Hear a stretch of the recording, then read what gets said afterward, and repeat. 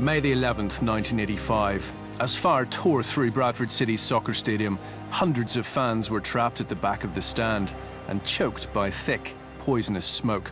From that first flame to the entire stand being on fire top to bottom took a fraction over 4 minutes. 56 people died.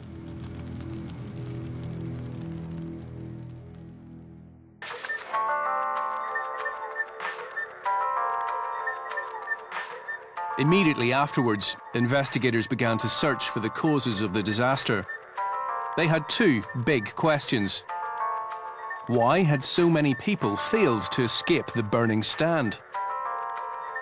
But first of all, how had the fire taken hold so quickly? One factor was obvious. The 80-year-old stand was built mostly from wood.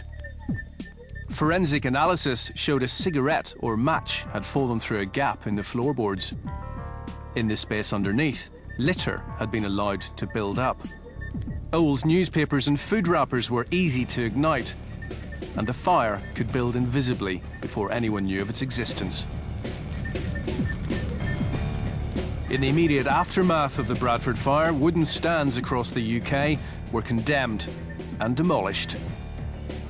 Nearly half the clubs in the English Football League had to close some of their stadiums.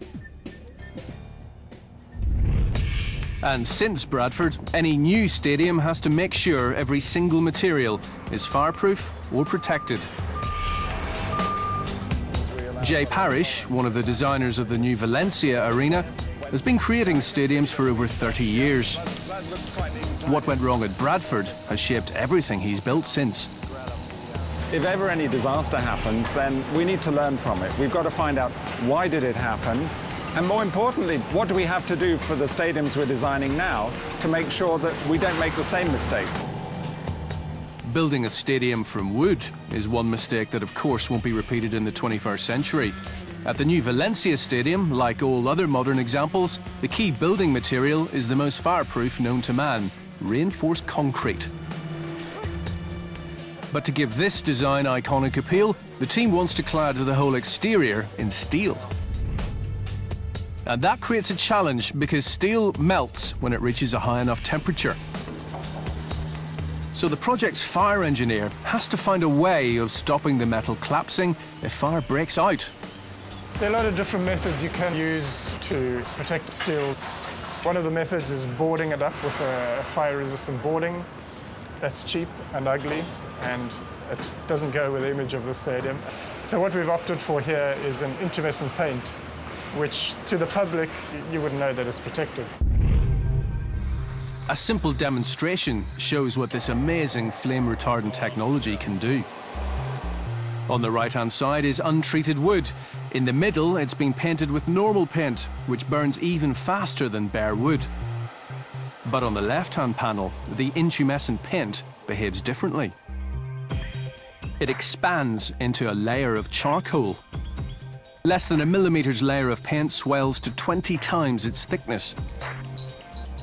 This stops heat being conducted and stops oxygen feeding the flames. After 6 minutes, both the other samples are burned through and the conventional paint is releasing toxic fumes. After 45 minutes, it's total destruction for the untreated material. But the intumescent paint not only keeps the wood from burning, it's still cool enough to touch on the back. Valencia's steelwork will be protected by intumescent paint for up to 2 hours at its most vulnerable points.